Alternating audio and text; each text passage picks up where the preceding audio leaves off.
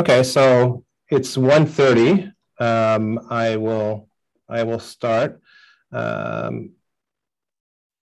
Now you'll have to. I'm going to apologize right now for my Zoom etiquette because I have not. This is my first Zoom hosting experience. To be honest, we use Google Meets all the time, and I couldn't really practice being a host because I don't have an enterprise, or it's sort of.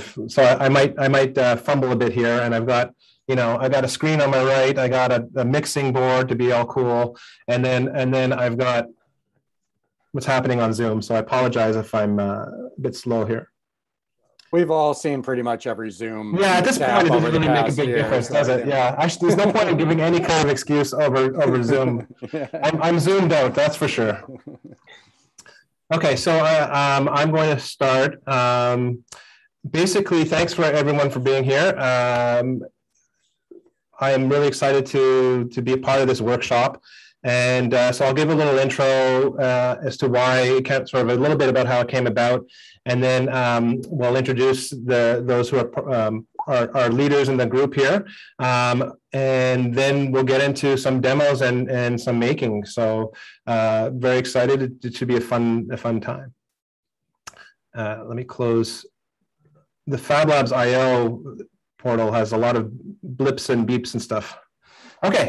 So let's get started. That's the famous YouTube line, right? Okay, so cardboard code creativity. So I'm just going to start quickly, just to sort of establish, the perspective that is coming here from the FabLab perspective. So we run a FabLab here, and like in many schools and community centers, we teach people how to make all kinds of things. Integrating electronics and code into objects, but a lot of it's really drawing on the computer and cutting and digital fabrication. And just like every other Fab Lab, if we look at the list of labs that are the expertise that are at the Fab conference, you'll see just how many of them are educators. So in our school, obviously, we try to integrate these great ideas into education and get teachers involved into pedagogy, and that's not always smooth. It's a work in progress all the time. But we develop a language for this, and I don't know if the language is always present in, let's say, when I did Fab Academy, this language was not always there. This sort of happens on the floor, in the classroom, or in the workshop space. So, but like every Fab Lab, we do the making the objects.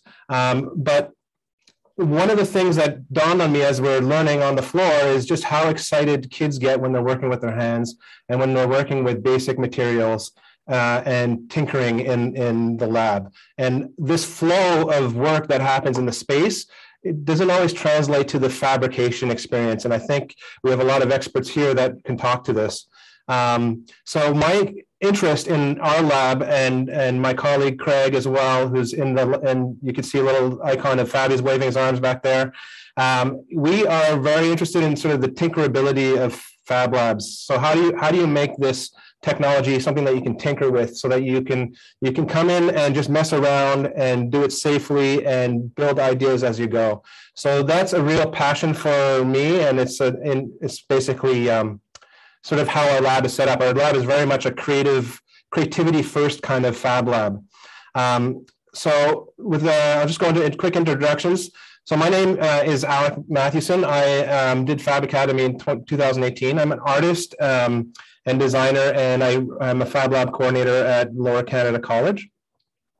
And I was, having known Brian Silverman, I got to learn more about the Logo programming language. So this is just a picture of my Fab Academy project, which I wanted it to run on Logo. And then I'm very interested in, right now I'm doing a master's degree, and my focus is on building toolkits that encourage creativity and interventions with technology and learning through design. So this is sort of the idea of tinkering in Fab Labs has become a real focus for me. I'm very excited to introduce Josh Burker. Josh is an artist, an educator, and author, and an educational technologist, most recently with the School of Columbia University. He will join, I think this year he's joining Marymount School in New York City as managing their upper middle division Fab Lab. Josh's work exhibits a fresh sense of curiosity for electronics, code, and craft, and I know I use him as an example all the time. Josh is also very good at documenting his work, and he shares his process, inspiring others with a playful approach to critical making. And he is the author of the book, the Invent to Learn Guide to Fun. Brian Silverman is probably, you might have read about Brian if you do research in making and sort of learning in schools. But since 1970s, Brian Silverman has been involved in the invention of learning environments for children. His work includes dozens of Logo versions, Logo Writer, the Micro Worlds, among them Scratch, Lego Robotics, Turtle Art, and Pico Cricket, and the Phantom Fish Tank. Oh, I'm sorry, I've got my notes. There we go, that's Brian's slide, sorry. And this is a great picture that Brian pulled out of his archives. Brian has been a visiting scientist at the MIT Media Lab. He enjoys recreational math and is a computer scientist and master tinkerer. And this is a picture of him working on a tic-tac-toe playing computer made out of Tinker Toys. And this was I believe there's two, and this is one of them. And that is, if you can see pictures of that, it's pretty incredible. And then lastly on the list is Craig Hanning. I met Craig just through this workshop, and I'm really excited to get to work with him. A graduate from the Lifelong Kindergarten Group at the MIT Media Lab, Craig Hanning's work involves designing tools that blend digital and physical making. And sorry, I've got the Zoom chirping on the background here. Craig has collaborated with companies like Lego, Arduino, Microbit, Raspberry Pi to develop computational tools. Craig was part of the first cohort of Lego Papered Fellows as a research collaboration between MIT Media Lab and Lego. Here, Craig is enjoying some relaxation time in a Duplo pool in the newly constructed Lego house in Billund, Denmark. So that's just a quick introduction. I'm going to change my screen here for a sec. Make sure there's no one. There we go. Okay. So I'm going to pass over the, I'm going to let Craig, I don't know if you can share your screen. I'm going to. Yeah, let me, oh, looks like the host has disabled screen sharing. Yeah, give me a sec here. Yeah, sure. It always happens the first time. Yeah, and let's go. Does that work now? Let's try again. Yes, it looks like it's letting me know. Perfect. Okay, let me choose the right screen. All right, great. Hopefully you all are able to see my presentation screen now. Excellent. Yeah, so before we jump in and start talking about the technology and start playing with some of the tools today, we thought we'd talk just a little bit to set kind of the context of this project, why we developed Crafty Bits, and some of the terms we use that we might throw around as we're talking about them. So we thought we'd start with the term microworld. Some of you may hear us say that term, and we'll often use that when we're referring to this type of exploration. And there's many different definitions of microworld out there. We're just going to give our definition, or at least the way we like to think about it. We're not trying to say that this is the definitive definition of a microworld, but we like to think about a microworld as a collection of materials and ideas that go together for learning. So, you know, kind of bringing all of these ideas together, and just to say it in a more simple way, to do one thing or do one collection of things and to do it very well. So even though today we're going to be talking about a general purpose microcontroller board, we can still view this work as a microworld because the sort of inputs, the outputs, the types of ways of interacting with this device, we've sort of collected in a way that should seamlessly move between the different ideas inside of the project. So we'll think of this kind of as a microworld, kind of globally. And then we wanted to mention some of the design guidelines that we think about while we're designing systems like this. So in the Lifelong Kindergarten Research Group, we like to talk about designing for low floors, wide walls, and high ceilings. Some of you may have heard this before. I think these ideas started with Seymour Papert, then Mitchell Resnick. My thesis advisor had added on the wide walls to this analogy. But the idea is that low floors make it easy to get started with a project. Wide walls provide a diversity of pathways and projects as you're engaging in a system, and high ceilings that you don't run out of things to do quickly, that there's you can kind of increasingly engage in complex projects as you kind of get to know a system. So, we took these three design guidelines, and I thought a little bit of, how do we apply those into the context of this project, the Crafty Bits project? While those are really good general principles, we maybe can think a little bit more deeply of how they apply to this one. So the low floors, making things simple, not trivial, right? So low floors doesn't mean everything is easy or everything is sort of spoon-fed or handed to you. We did curate a list of commands that we think are really easy to get started with, but by no means can you only do very superficial or very trivial things with them. You can certainly do more advanced projects. Wide walls, that parts of the system should feel familiar. So while you're playing with Crafty Bits, you might be interacting with a servo motor or a ring of NeoPixel LEDs, or maybe you've plugged in some analog sensor into the system. Those various parts of the system should feel connected in some way. They should feel sort of seamless as you move between them. So if you unplug your servo motor and you move to a NeoPixel ring, we don't want you to have to kind of scrap everything you've learned, start over again and say, okay, now how does this part of the system work? It should really feel seamless as you're kind of moving around the different aspects of the project. And for high ceilings, so right now this is a kind of pre-built system. You can't add additional, you can't solder in new parts to the board. So the technology isn't really the high ceiling, and you can plug in different sensors. So in a sense, there's some technology, but we really want to think more about the content being the high ceiling for this. That this system can be used for all kinds of art making, mural design, whatever you might be interested in. You can take this system and go really deep with it and build very polished, professional looking artifacts using the Crafty Bits system. So just a little glimpse of kind of how we've thought about integrating these design guidelines into this Crafty Bits project. And we'll have discussions later on throughout the session so we can talk about this. We can talk in more depth about the design of the Crafty Bit and kind of our design guidelines going forward. But for now, maybe Brian is just going to lead us through a little bit of a discussion around this idea of integrating more art in engineering and tinkerer versus planner. So yeah, one of the things is the intersection of fab and education. People often say STEAM or STEM.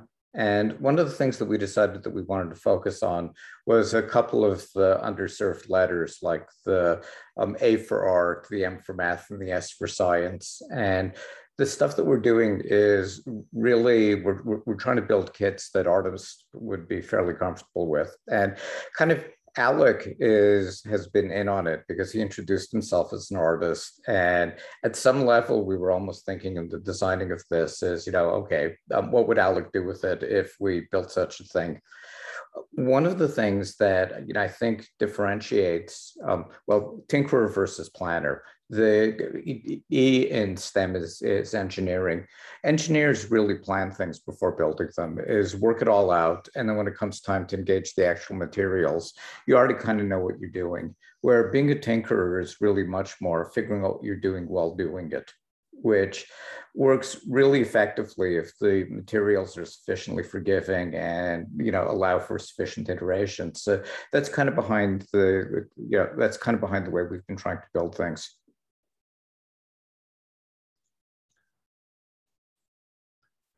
So then we thought we'd talk a little bit about the Crafty Bits design, introduce the device to everyone, and then maybe play with a couple of demos together. So before we get to demos, we can talk a little bit about the history and kind of how we've gotten to this point and some of the inspiration behind the Crafty Bit device.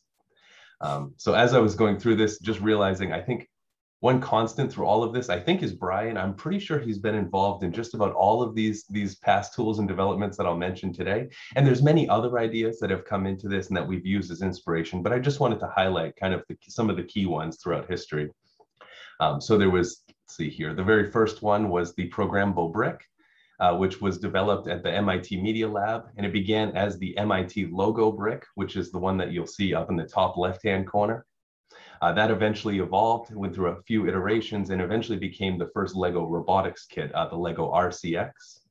So some of you may remember this kit directly. Brian can talk more about that in the future too, if anyone has any specific questions over these devices.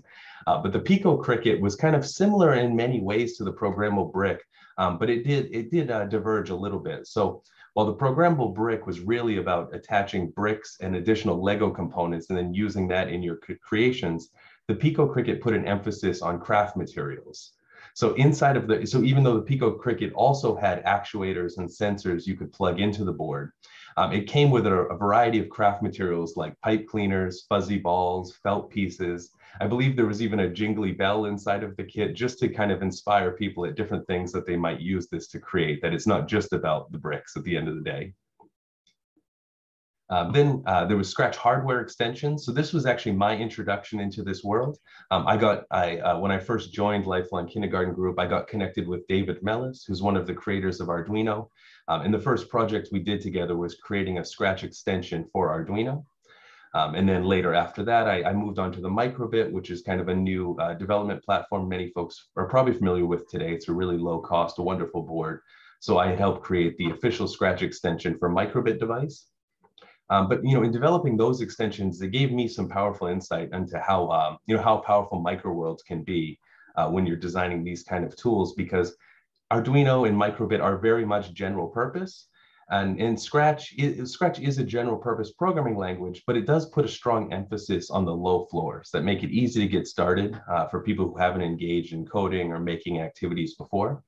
And that was a little bit at odds with these kind of general purpose systems like Arduino and Microbit. So what we ended up doing is really distilling down the Arduino and the Microbit language and making it kind of a direct control mechanism for Scratch. So you weren't so much programming the microcontroller boards in a traditional sense. Instead, it was just kind of an input-output connected to your Scratch project. So on the Microbit example, you could use the LED matrix for displaying information from Scratch. You could use the buttons and the motion sensors for inputs into your Scratch projects to make things happen on the screen. But as soon as the extension goes away, or as soon as you break that connection, the Microbit and the Arduino don't do anything. They kind of operate in this direct control mode with Scratch. And that, in a sense, is a micro world in that it's not a full download and run system like Arduino and Microbit. It's just kind of a little slice at engaging with these kind of physical activities using a Scratch type environment. So we'll move on from that. And then more recent developments. The Scratch Go was actually my master's thesis research. This device was a dedicated hardware device for Scratch. And it was really a motion controller wrapped in kind of a really nice package with a rechargeable battery and a light sensor. And then the idea was there were these 3 different attachment mechanisms that you could wrap the Scratch bit in. And then you would use craft materials, your body, your toys, and those would become the sort of input for Scratch. So you take the Scratch bit, stick it to your body, and you could jump around the room. And now your body is the input device for Scratch, not the Scratch bit. The idea was really that the device would sort of disappear into whatever you were making. And then that larger creation would sort of become your mechanism for controlling Scratch.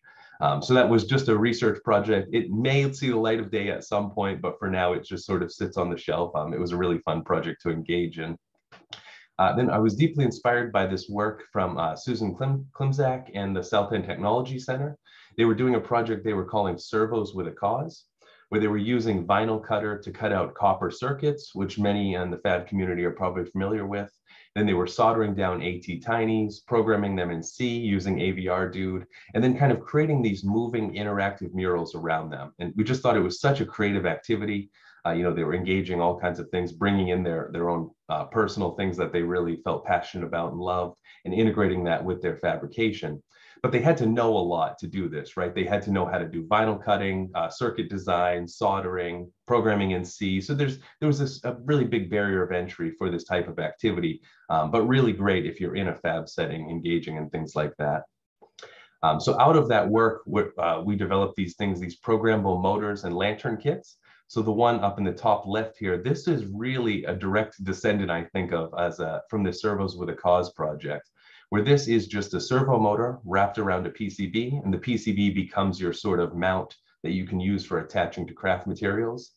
And it's just a really simple programmable servo motor without sort of abstracting away some of the complexity of this, so you can really get at the heart of making. You can take this motor, integrate it into your craft materials, and then program it to do some simple behaviors.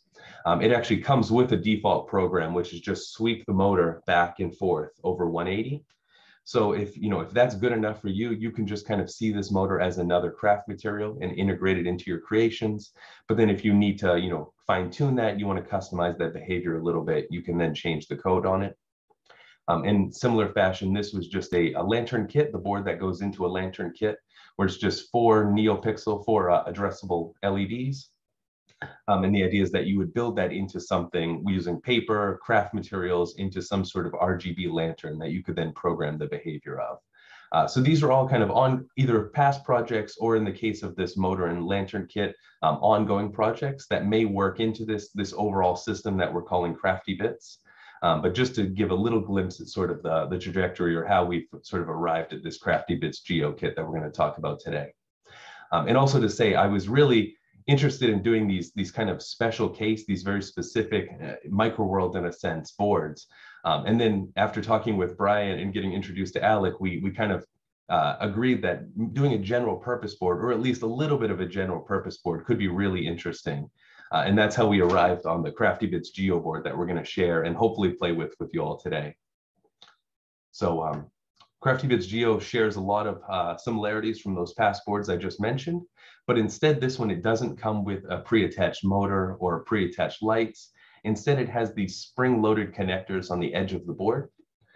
So I can see, I'll hold one up to my camera. Actually, no, I'll wait till later, since you probably can't see me that large. But these are, if you look at it from the side, there's 4 holes on the side here where you can just slot in wires, pin connectors, copper tape, aluminum foil you could kind of roll up and shove in there. Any kind of connector. Yeah, it looks like Alex trying to show his from the side. So the idea is that you'll just kind of press down on one of these levers, stick your wire, stick your conductive material in there, and that becomes the way of interfacing with your physical objects. So it's really all about this edge connector on the far left. Is just dedicated 5 volts. Green is for outputs, purple, pink is for inputs, and black on the end for ground. On the side of that spring-loaded connector, there's this 3-pin micro servo connector, because micro servos come with these sort of female DuPont connectors, and then you'd have to have additional wires for interfacing with the spring-loaded. So since we love servo motors so much, we decided to just put a dedicated connector right there on the side for the servos. Power and communication all go over USB right now. We have prototyped a Bluetooth version of this for communication, and that may be available in the future. But for now, there's a real beautiful simplicity in feeding both power and communication in through USB. If any folks have used Bluetooth devices before in a group setting or in a classroom setting, you'll notice how tricky and difficult that is with pairing process and making sure you're getting your device, not someone else's device. So just to simplify that for now, we're just focusing on just the USB version of this board. And also USB power is a really stable power. We know we get 5 volts out of it, which behaves a little bit nicer than battery packs or lithium batteries, and is a little less volatile maybe than lithium batteries. And you can still use portable battery packs. One of the ones that I love are these little kind of tiny battery banks. And these are great for making your projects mobile or portable, not making them stay tethered to a computer. The center of this is this Nordic chip, which is a Bluetooth enabled NRF 52805. It's got a Cortex M4 with 64 megahertz clock speed. But again, we're not using this for the Bluetooth capabilities right now, but we are using the radio inside of this chip. So there is a mechanism for talking between Crafty Bits Geo boards wirelessly. And we have really great command blocks for that we'll demo for you all today. And then just kind of some subtle things. We have a little LED indicator on here for telling you what state the board's in. A push button for starting and stopping your programs. And this works once you've programmed the board once, you can just bump this button again to run your last program again. So it retains all of the code that you're sending over to it. And then we included these M4 or 832nd mounting holes. So depending on what kind of hardware you have available to you, this can support some mounting hardware. And I believe it's a 20mm spacing. Off the top of my head, I can't remember, but I know Alec has more details on some of the mounts that he's been working on for this board. So the name Geo came out of general purpose input output, but then I mentioned it to a colleague and they said, well, you should call it the generally playful input output because that's more in line with the things that we're talking about. So I said, okay, we'll keep that. Even though we're ignoring the P a little bit, we'll jam that in there and hyphenate it to make it work. So that's just kind of a high level overview of the Crafty Bits Geo board, but we'll talk more in detail as we start playing with it and throughout the workshops. And then just maybe a brief mention of the software on the board. So at the core of all these Crafty Bits is this, this piece of software that we're calling the Micro VM. And it's just a very simple bytecode interpreter that runs just barely slower than C, which is something we've kind of benchmarked and tested a bit. But basically, all of this is running in interpreted land. This is not downloaded and run in a traditional sense. You're not writing firmware. Instead, any code you write gets converted, gets compiled into bytecodes, which get sent down and stored on the device and run inside of this bytecode interpreter. So for the front end on top of that, we've developed a logo-inspired text-based language and a Scratchblocks-inspired blocks-based language.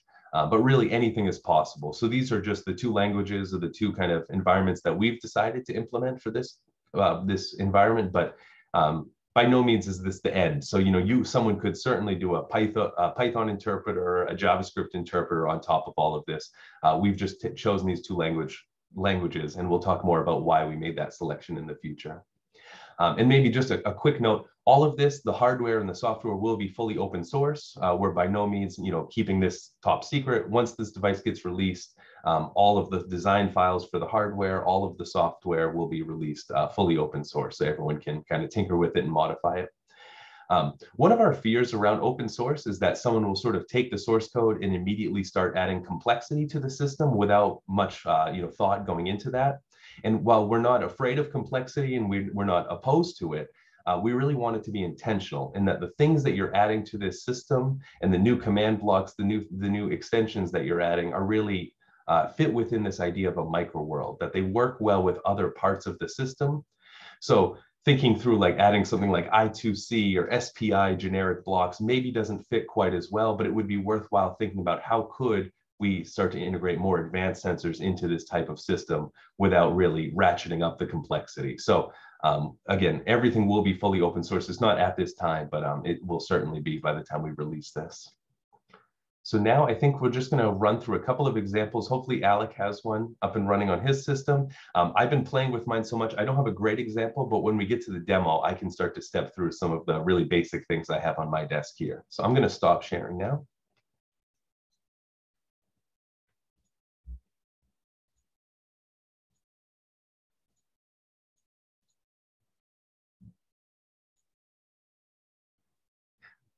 Like we see something on Alec's screen. I don't know. Yeah, I'm sorry. Just I'll be there in 2 seconds here. Let me just. No worries. I'm not seeing the screen that I need to share on share. You're seeing everything, right? We just see a white screen right now, or at least I do. Yeah.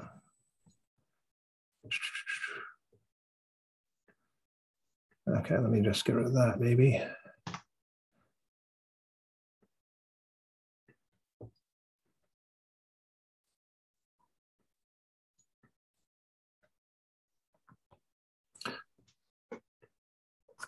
I've been in so many Zoom sessions where this happens to someone and not me, but now I'm not getting my, hold on.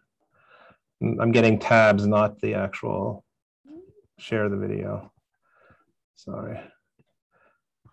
In the meantime, maybe, let me just get back here.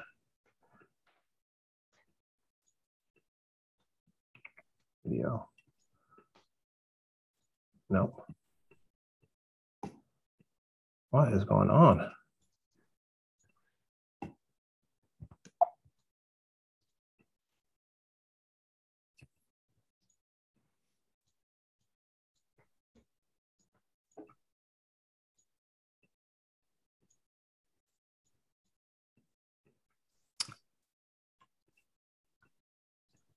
Josh, I'm going to call on you for a second here. Yes, sir. If you have something to show, that's a good time. That was a good time while I figure this out. Well, let me just real quickly to sort of begin to set the scene here in a non-threatening way. Let me just bring the slides that I shared here as just some examples. So the ideas that I shared were two constructions. That this first one, let me throw it into present mode here, grew out of a project that one of my former colleagues, Dylan Ryder, did with his 4th grade students, I believe. where they spent a week creating habitats around their laptop screens. They used some felting needles and felt to felt the animals. But I had saw an inspiring David Attenborough documentary on the bowerbird. And so I created a bower that fit around my laptop. And you can see there on the right, it just slid over the screen. And then I just used an off-the-shelf microcontroller, the Makey that I like to call the world's dumbest keyboard, where they give you up, down, left, and right, the space bar, and they throw in a mouse click for free. And dug into the electronic trash and found a broken headphone and some brass from a soldering iron kit there to turn into my buttons, and use Scratch to just whip up a quick game where you're catching things. So you're using the controls to go left and right and making the bird hop. And then the next one was a project I just completed. It's part of a series that I've been putting together over the years. I actually found photos from the first one. So it goes back to 2017. It's a series I've been exploring where I'm imitating nature using technology. So this one, of course, is really hard to video, but it's a Firefly display that I programmed in Lightlogo, and it's built around a 60 LED NeoPixel strip. So each of the LEDs is programmable, and a 3D printed base with a little LDR sensor emerging from it. And when it gets dark enough in the room, the fireflies appear, and it chooses whether to go forwards or back, and does it either a short trail or a long trail. But the reason why I chose this is just because of the flexibility of Logo. We often think of Logo as being, something that just takes place with turtles on the screen, but Brian's Lightlogo micro world opens up all sorts of fun new possibilities. Did I kill enough time? I think so. I got some help here. Cool. So I'm gonna go share. You get that? Yeah. You guys, can everyone see this? Yes. As a big screen? Yes. So that's, this whole time I was trying to fix something that wasn't broken. Okay. Sorry about that.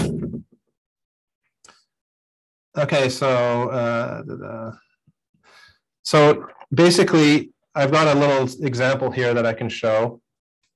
And this was just me, tinkering. So right now I've got two Crafty Bits. So one is in this little cardboard box, and then I have another one attached with a button going in and an output to a NeoPixel ring. And right now they're in STEM. They're in the. I want to activate them. And if this works, yeah. So simply, I've got a button. When I press the button, it goes pink, and I can control the pace of this flippy cardboard thing. So if I press it really quickly, I can get something weird like that.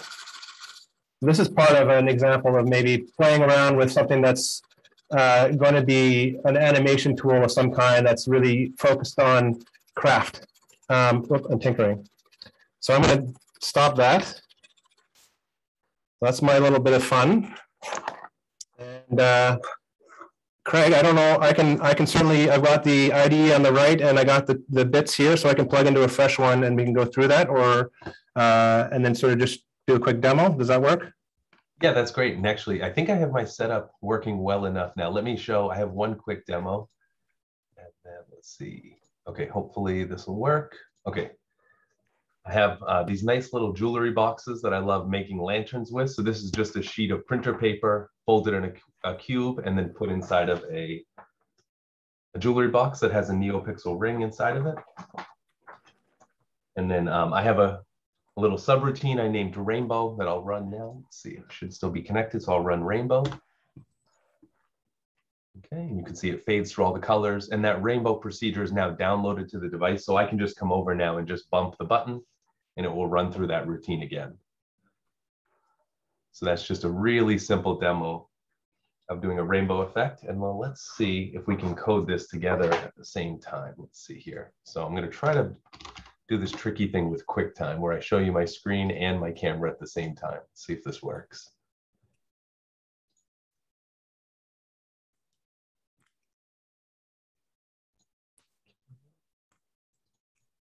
Okay.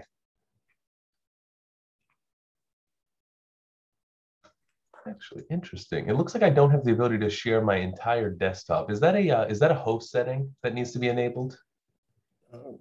You're asking the worst host. Right. That's so strange. I've never seen it before. I only It's have one window at a time available. is what works. You have to close one and then open the other, and then you could share it. That's too bad. Okay, I was hoping I could show the whole desktop. Okay. Okay, well, what I'll do then is I'll share my coding window. And then if folks can still see my thumbnail is the LED. So hopefully you can still find me in the gallery. And then you're still seeing my, my sort of window here. So the first thing, I'm just going to refresh just to get back to a blank slate. And then first thing is I'm going to click on the USB icon up here just to get paired up with my device. I've got mine plugged in, so there it is. Click connect. Okay, and now it pulled back in that procedure I was mentioning. Actually, let me blow up my text a little bit to make this easier to read. So this is the procedure that was downloaded onto my device, and it is saved. The source code is saved on the device, and the next time you connect, it gets pulled right back in. And now all I have to do is just type rainbow and hit enter, and it will run that rainbow effect again. But this is kind of a full built out example. So just to avoid confusion, let's get rid of all of that, and let's start with something really simple.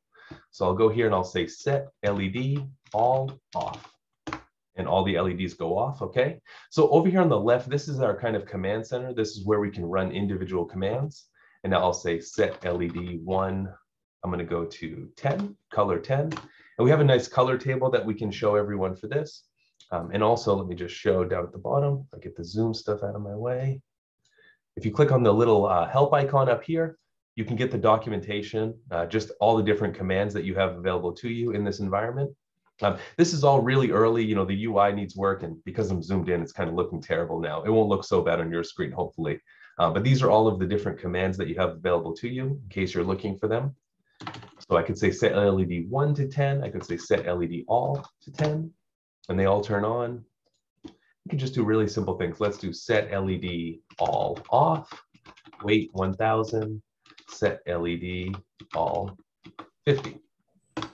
Goes off, waits a second, and then comes back on again. So, you know, using this command center, I can just send down individual commands. I can stack commands together. Now I can, like I mentioned before, I can come over and press this button. It's going to recall that last command. So all of this is downloaded to the device. So I could disconnect the device right now. Oops, yeah, there we go. I could disconnect the device right now, and all of this code would be retained. I could plug it into the wall and just bump that button again, and it would run back. So let's maybe look at just doing a really simple routine.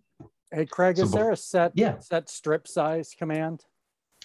There's not. So right now what it is the strip size is the maximum size is 36 neopixels. It's a bit of an arbitrary size that we've selected. And that's based on, you know, how much power a USB port is supposed to be able to supply, which is only 500 milliamps. Although I know there are some USB ports that can give more than that. So it is a bit of an arbitrary limitation right now. And we may, you know, reconsider that in the future. The one thing we'd probably have to do is limit the brightness a little bit if we're letting you drive more and more neopixels. Yeah, so I think definitely something to talk about. I think I have a 16 hooked up to it. And if I do set LED all 10, for example, it lights up 6 of them. So I wasn't sure if I can use all 16 or... What LED? Oh, interesting. How many ring? What size ring do you have there in your jewelry box? This one. This is a 12 ring here. Okay. Yeah. Right. Yeah. Yeah. And it is driving all of them. So there might be something going on with yours, or maybe it's a little finicky wiring or something. You're right. So, you're right. It's probably my soldering on this one. I pulled it out of the box. No, you're right. Thank you. Yeah, it happens to me all the time. I'll solder them on, and some of them won't light up. But yeah. So we can look at doing a really simple routine together just to demonstrate that. So if anyone remembers their logo syntax, logo is actually a new language for me. So I'm not one of the kids who grew up using logo, but I've really love the simplicity and the beauty of this language. So we're going to define a procedure called toRainbow. And actually, let's make it take a parameter. Okay. So let's say, first thing I want to do is I want to set a global variable, which in this case is called setBox1 to 0. Then we want to repeat 100 times since we have 100 colors. And we're going to say set LED all to the box1 value, that current global variable. Then we can say set box1 to box 1 plus 1. So let's increment that variable. And then finally, let's put a weight in there. Actually, maybe I shouldn't have named this weight just to avoid confusion. Let's call it W, variable W. So now we can say weight, whatever we pass in as a parameter. Okay, let's try this. So now I'm going to go up here and I'm going to click the download button to download these procedures to the device. Hopefully that worked. And now I'm going to run Rainbow with a, how long do we want the delay? Let's go with a really short delay, 10 milliseconds. Yeah, so we saw a really quick rainbow effect. We could turn this time down even more. Let's go 1 millisecond. Yeah, 100, we can slow the rainbow fade down.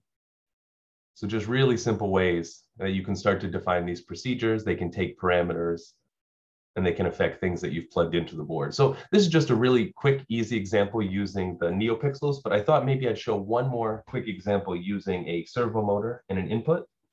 So I'm gonna go ahead and unplug this. Whenever you're switching out what's connected to the board, it's always best to remove power just to avoid any short circuits or anything. So I'm just gonna take my jewelry box out of the way.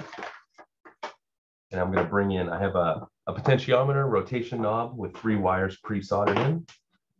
So we're gonna go red in red, black in black. This one I did not color code properly, and I don't think I even have purple wires anyway. So this one, since I know this is an input, I have to go into the input port, which is the purple one. So go ahead and plug that in. I usually give them a little tug just to make sure they're nice and secure. So that should be in.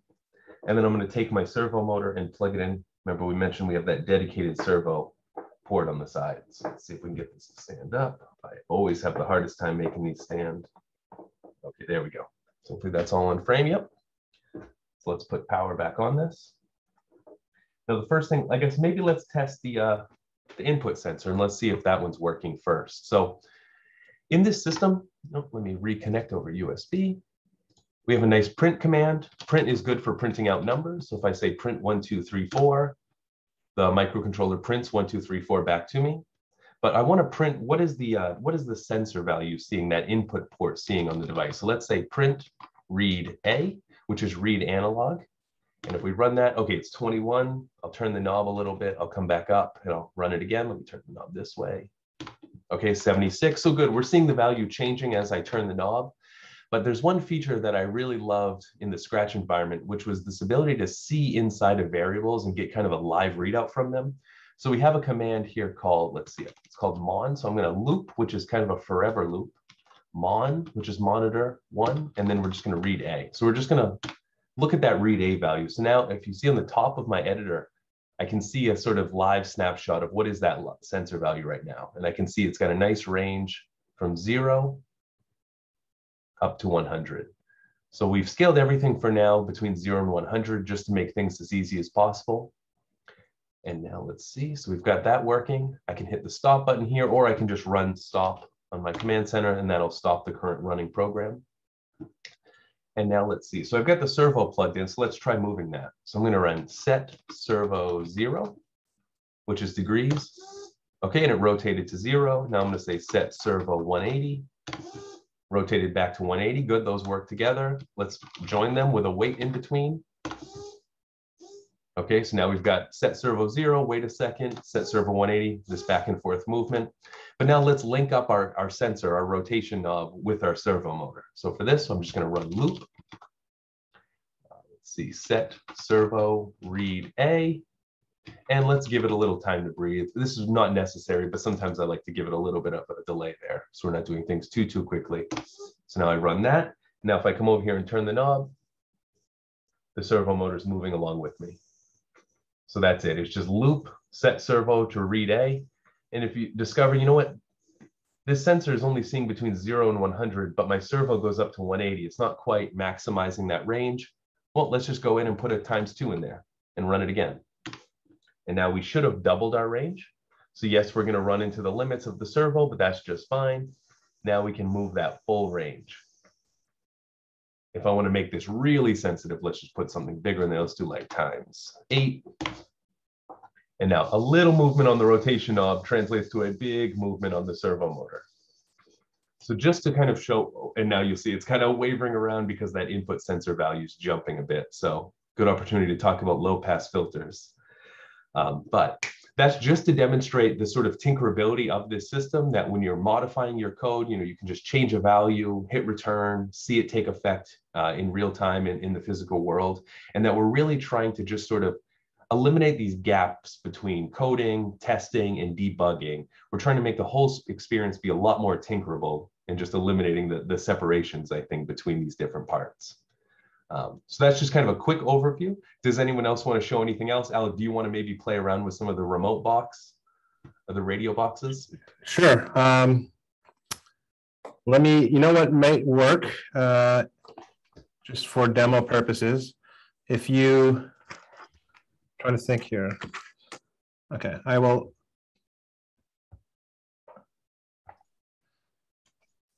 So I have, it's not clear what to show, whether I should show the crafty bit or the IDE. So maybe, do you want to call out some? I'll share the. I'll set up the IDEs first. Okay, so my screen here is upside down, and I have to do a stupid thing in Zoom where I flip the screen. I apologize for that. So it'd be a bit confusing. Okay, so I have. Let's just unplug some things here. So I have my NeoPixel on one bit.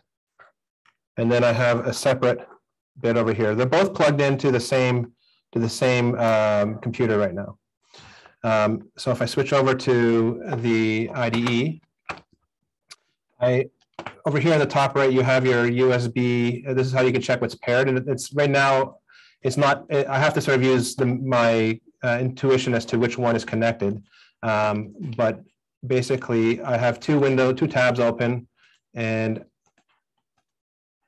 they can show that once they're connected, I can see the different code that's on each of them. So these were already locked in on the crafty bit. So I'm going to just delete that and do a quick demo here. Let's do to send, and I'll set box. We'll go. This is correct me if I'm wrong, Craig here, but I'm going to go. Set our box 1 to read D for a digital input. So it'll be 1 and 0. And then I'll put a little wait there of a wait 100. That has to be in a loop. So it keeps doing it. Oops. Awesome.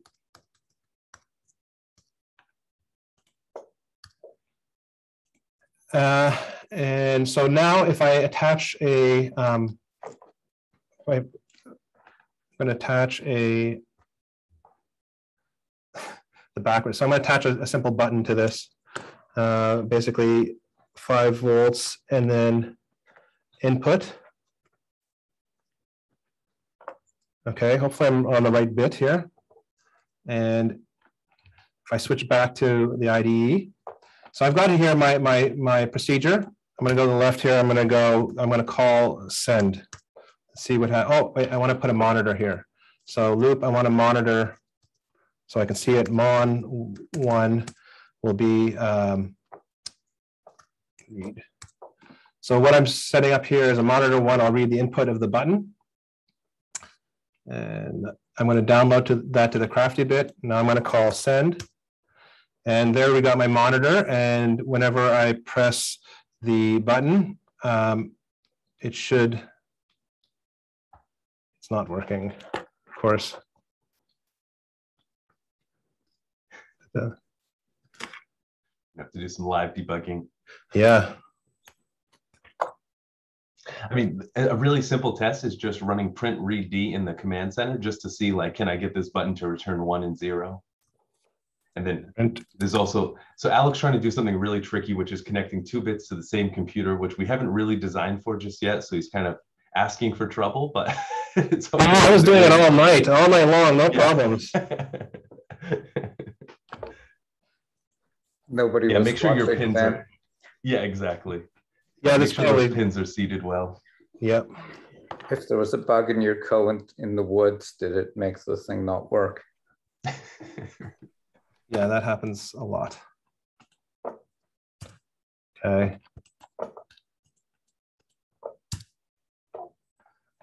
Okay. let's just see. I'm gonna try something here. Mhm.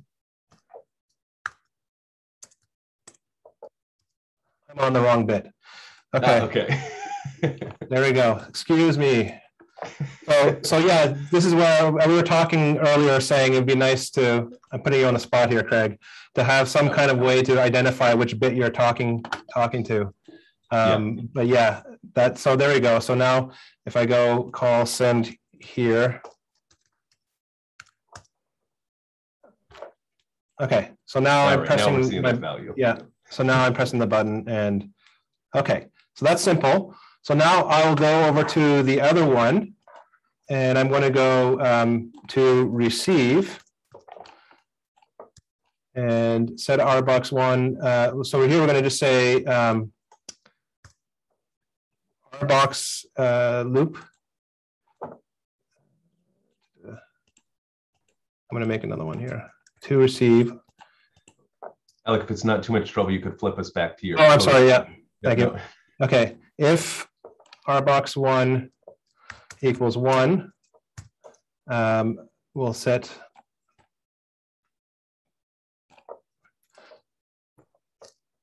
LED all 10, if else. Otherwise, we'll set it LED all 80. Right? And then I need another bracket down here. Good. So that not getting hung up is a good sign. And then I'm going to call over now receive. Whoops.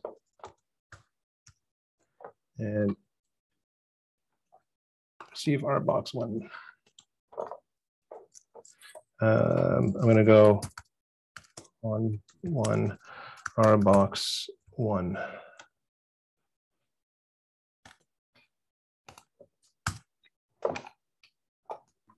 Oh, not working again. And it's hanging up, so I did something wrong. Oop, to receive. If else RBox1 equals 1.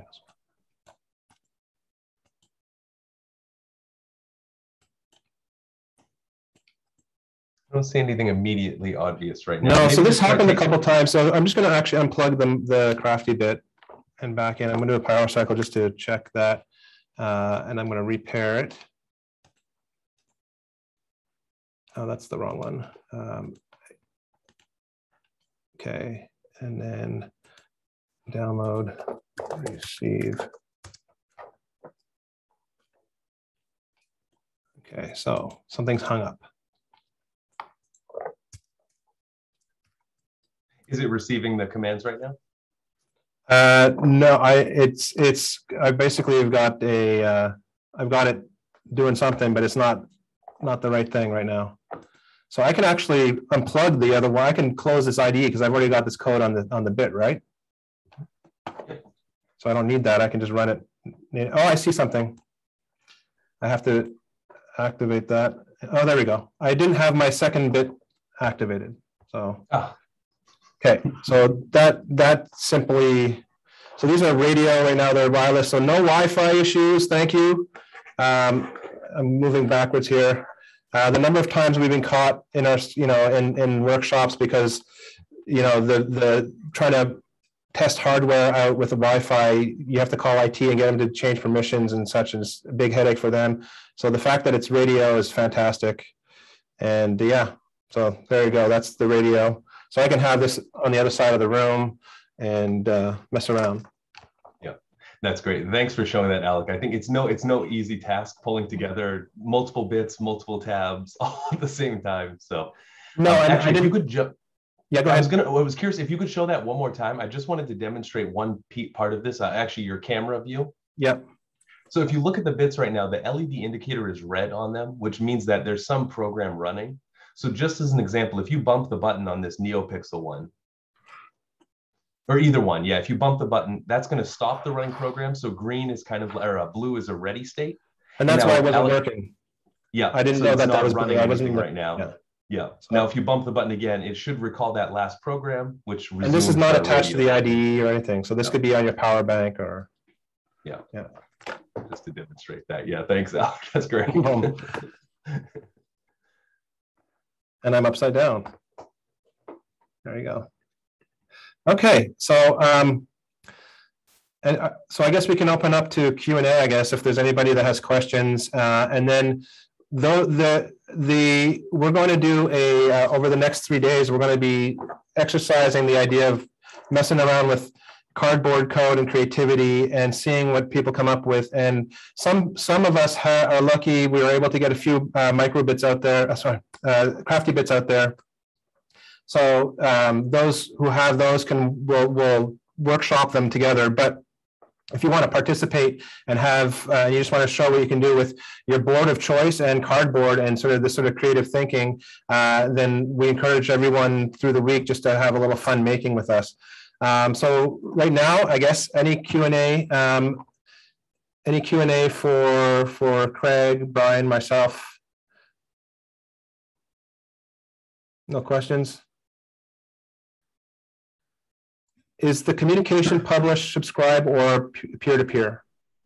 It'd be peer-to-peer, low-level NRF proprietary radio. So yeah, so just peer-to-peer, no subscribing. And one nice benefit to that is we'll likely bring the microbit into the system since it also uses a Nordic chip and it can use that same proprietary radio. So that'll likely be just kind of an addition or one additional board you can use within this system. And also right now it's running on Chrome, right? So at the moment, Chrome, you have to use Chrome for the IDE, I believe. That's right. So WebHID is a nice standard because it doesn't require any like helper application to be installed on your system. The downside to WebHID is I think Chrome is the only major browser right now with built-in support. So until WebHID gets more wide adoption, or until we kind of do a helper application to install on your system, it's pretty much bound to Chrome. Yeah, so at some point we might compile an offline version of the application that has the HID stuff built into it. But for now, if you want to use it in the browser, it would have to be Chrome. Right, but it's also possible that we shift to Web Serial. Yeah, I'm not actually, I think Web Serial might be in the same boat unless it has broader support, but I think it might be pretty similar. So there's another question here. Can you reference more than one device? So yeah, in what way, I guess? Like from one IDE program, multiple devices? Yeah, so I correct me if I'm wrong, I'm not who, so Pete, I'm not sure if I got your question right. Yeah. Actually, Alex, should we suggest that since it's a small enough group of people, that people just unmute themselves? Yeah, of course. Do I have to do that? It should be. Hello, guys. I have a little question. We have the the little box, and there is a sample or a cheat sheet to program the little blocks with the little bars.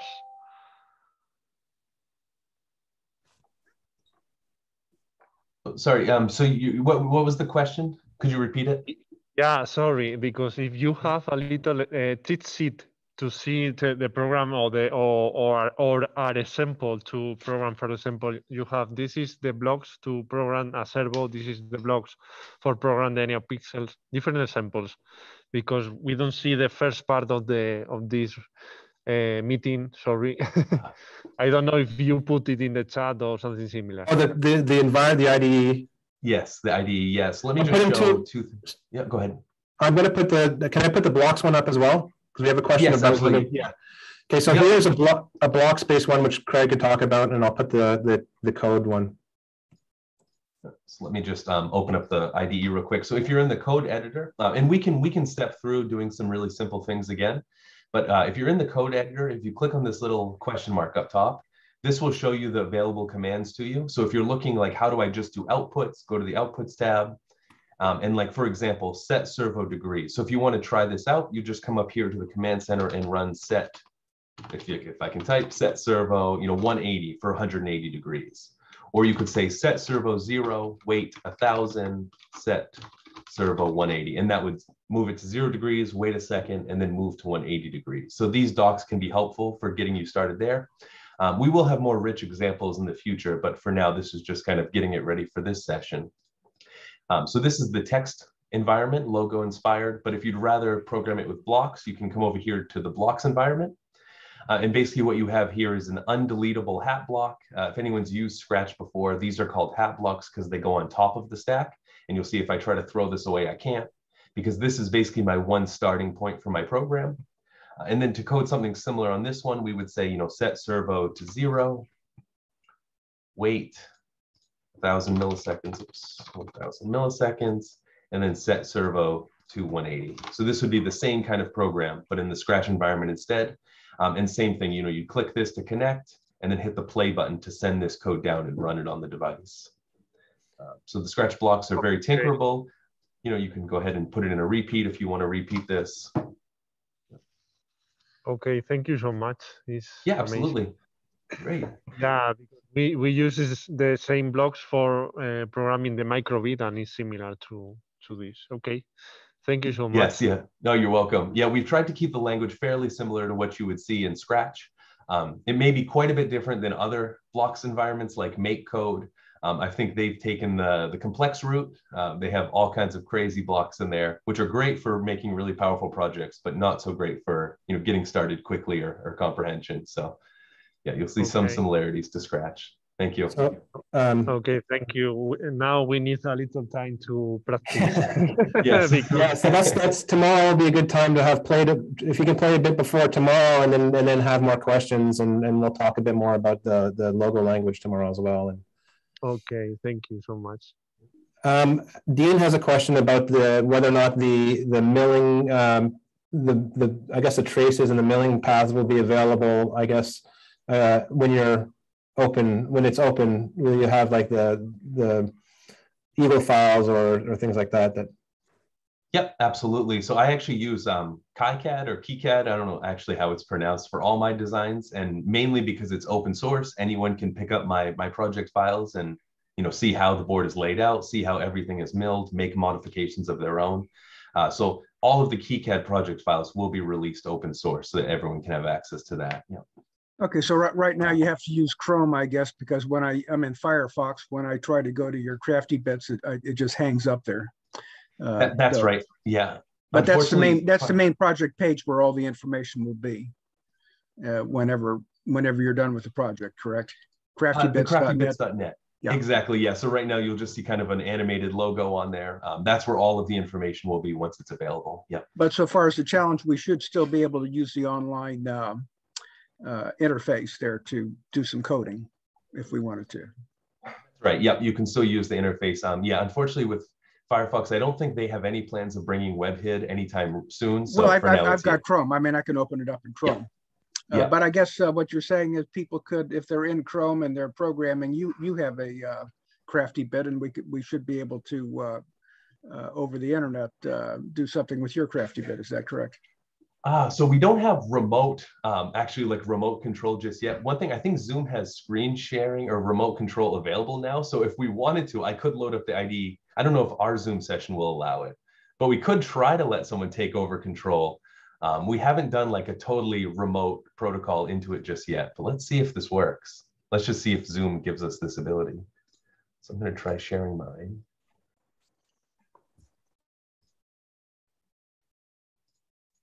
Let's see if someone tries up at the top, it should say like something like Craig is screen sharing.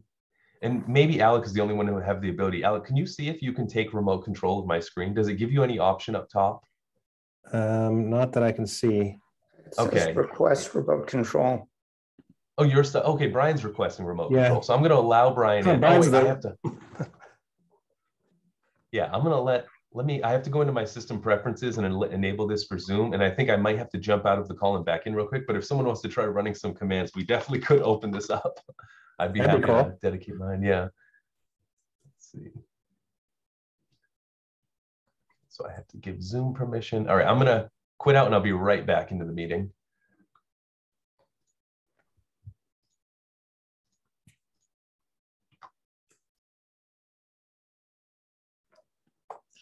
So I've been, tinkering with this for a while, and I've been very impressed already. It's very stable. I haven't had many issues. It's fantastic.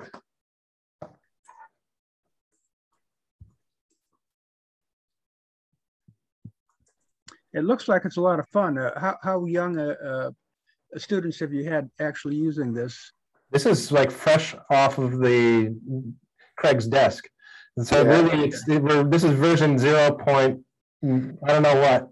Okay, we got to find some children then and see and get Yes. some coding. Okay. So the the school I work for, Lower Canada College, we basically have a handful, and then we distributed a few. We put out some feelers early, and we distributed a few around. But we'll be testing it with I think middle school and senior school students, and then Fiona, who is over in our lab. I don't know if she's still there, but she would be the one that would really bring it to the junior school level. But it's certainly. I know she's done turtle art and other things like that with the junior school kids, and so yeah, we'll be doing a lot of testing in the fall, I think, on this. And we have a lot of, like most schools have a lot of micro bits as well, so we'll see how we can integrate those two together as well. Craig wants to be let back in. Yes, he does. Are you going to let him? I did, yeah, I let him in. I just wanted him to wait and sweat a bit. Sorry, Craig. All right, no worries. I'm back now. So let's try this again. So I'm going to share my screen. I'm going to blow up the resolution a little bit. Hopefully it'll make it easier for folks to see. All right, now someone, let's see, who was asking about this? Was it Dean? Do you want to try taking control? Well, I'm running Firefox right now, so I was thinking I might try tomorrow. You've got other sessions coming up. And so you actually don't need to be using Chrome for this. It's just within the Zoom editor. If you go up to the top, okay. Well, you go up to the top. I think it says Craig is screen sharing. There should be a way to say view options. Yeah. View options. Yeah, request remote control. Yeah. Yep. Welcome to, okay.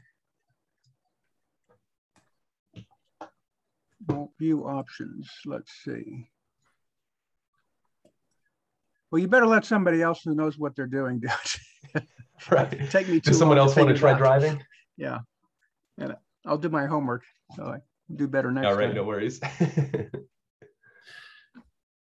Nuria, when you're asking for the schematics, do you mean just right now, just the input outputs, the I/O ports, or do you mean the actual schematic for the board that can be made?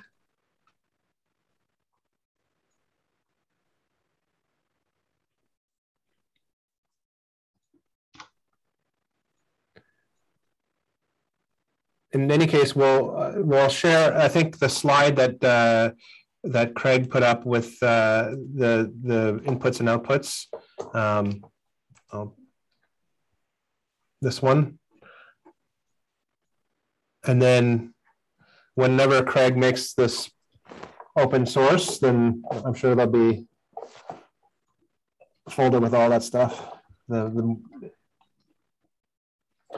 I'm actually really interested in seeing how we can use, like one of the things that I was always interested in when I did the Fab Academy was how fun it was to mill a PCB, and how I wish I could do that with kids, but it's just like, it's many levels of complexity there that I haven't yet delved into, but to be able to mill simple circuits, to be able to mill simple sensors and things like that would be a lot of fun. And I really excited about how these can be, and I've already mentioned this, like how this could be a way to gather, to read sensors. And I don't know if it makes sense for the microworld concept, but to be able to gather data from sensors and then use that to do something with. And then if kids could mill, big pads and it could be a lot of fun. The traces don't need to be so small.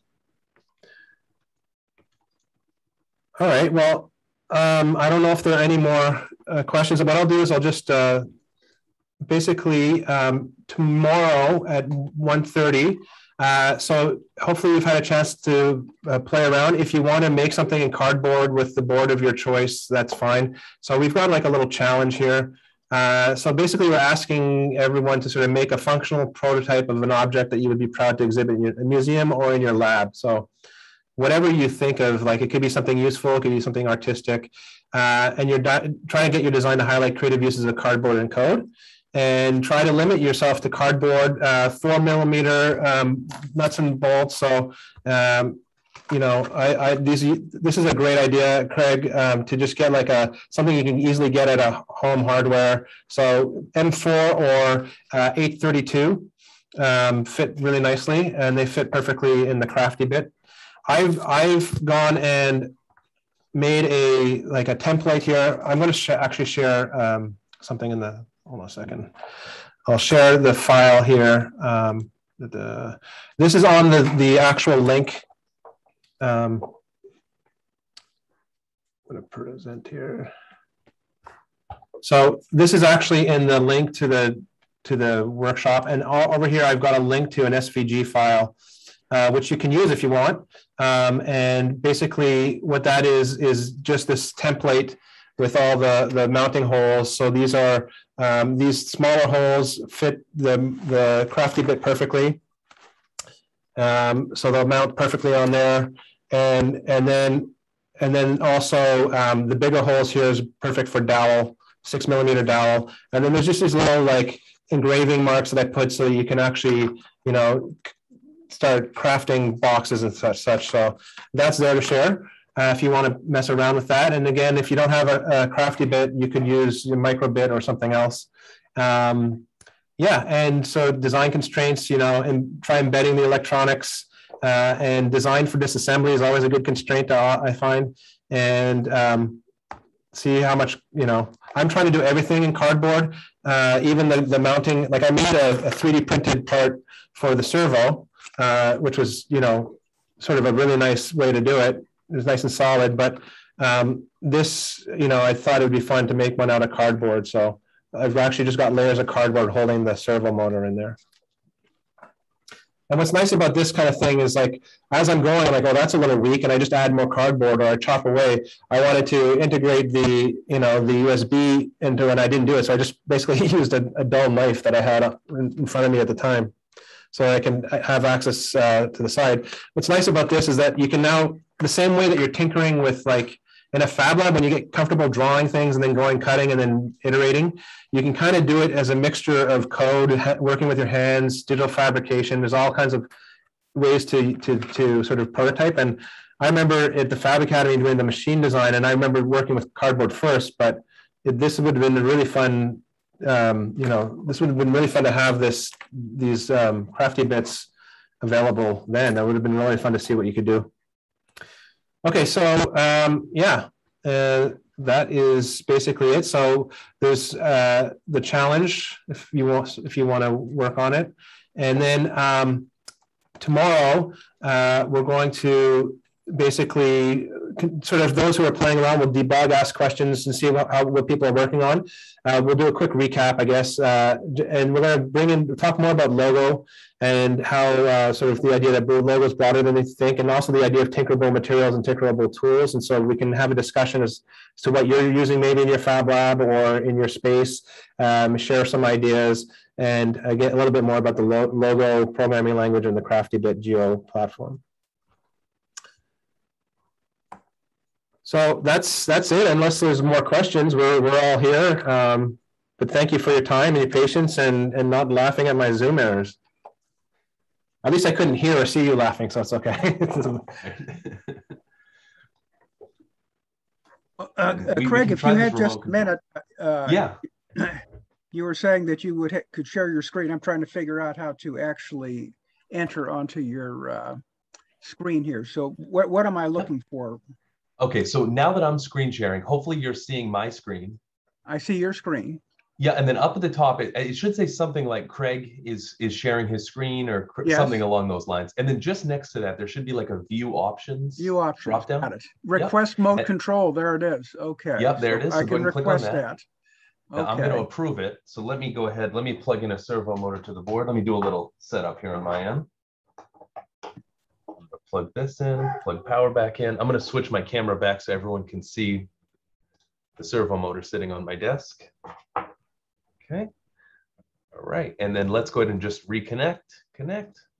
All right. And so now you should be able to type. So go ahead and type set servo and give it a degree measurement. Okay. Set. Oh, it's working. Wow. Yeah. So okay, no space between set and servo. Okay. Just Got one word. it. Okay. Set. Yep. Servo. Yep. And then space. Space, yeah, and then the degree then, you want to jump it to. Okay, so I might go the starting degree, or I could just go to 90 or something like that. Yep, just go to 90, hit return. Renter. Okay. There it goes. I saw it jump. And it jumped. Yep. Okay, so this works. Yep, so you can try maybe put a weight after that. So go back up to that line, add a space, and then you can put a weight. Oh, okay, with the colon? Yep. No, just the word weight. Oh, just the word wait. Okay. Yes, and then space. How many milliseconds do you want to wait? Oh, okay. So I could go. All right. Space, and now let's do another set servo to set it to a different position. Okay, set servo to 180.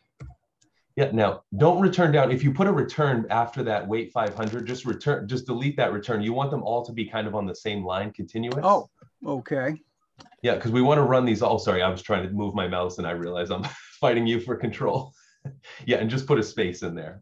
Put a space. Yeah. Oh, okay, so I've got rid of that. Okay, so it'll just do an automatic line ramp. Okay. Yep. Yeah, exactly. So just go ahead and return on that one. Now I go to the end of the line, hit return, and I'm watching. Yeah, you can hit return anywhere inside of the line, but yep, we're going to do that. It did it. Okay, and it flipped Let's see. Let me. I'm going to bump the button on my side.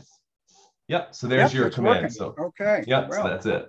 So we don't need the crafty bit. We can just plug into yours. Okay. Right. Wonderful. I just need 10 computers with 10 dedicated crafty bits ready to go. Okay. Hey, Craig. So when we did that, so the left side, the command center, right? That's what it's called, the left window. It's like I always tell students, and when we're using Lightlove, it's like marching orders. It's like you're following this exact thing right now. But I noticed that you were able to recall even that with just by pressing the button on the crafty bit. That's right. So the crafty bit will just rerun whatever the last command was.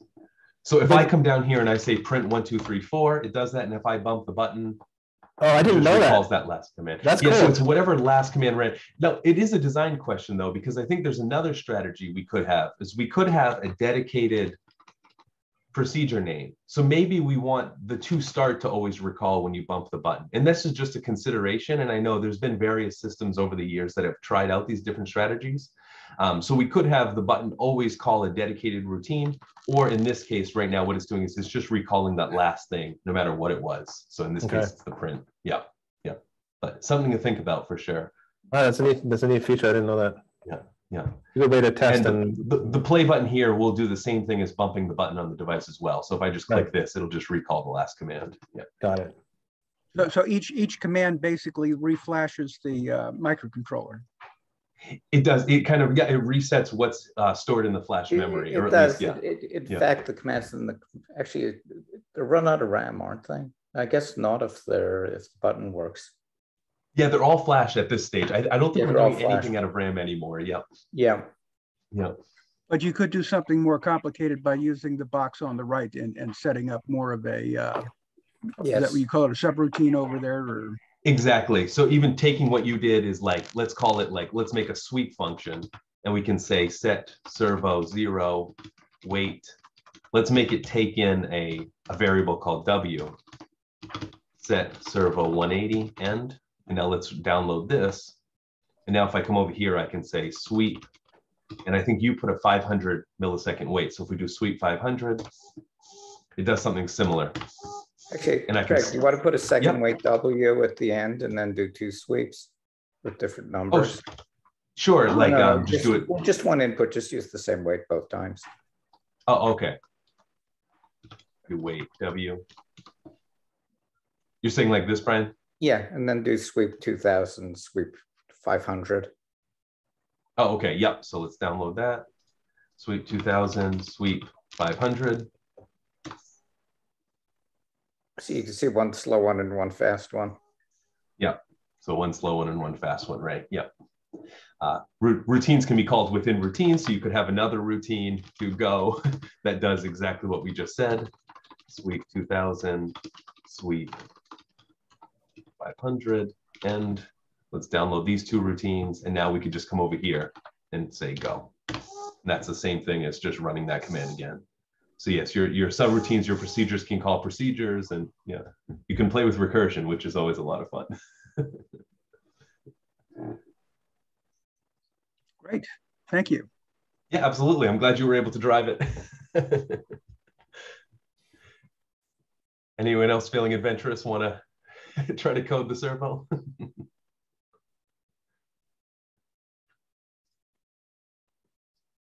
All right. So tomorrow, 1:30.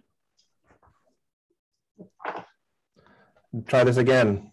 Talk more about Logo and have more fun with this. Yeah, absolutely. Thanks so much. That was Thank terrific. you. Great. Thanks for coming. Thanks for coming, everyone. Thanks, everyone. All right. Bye.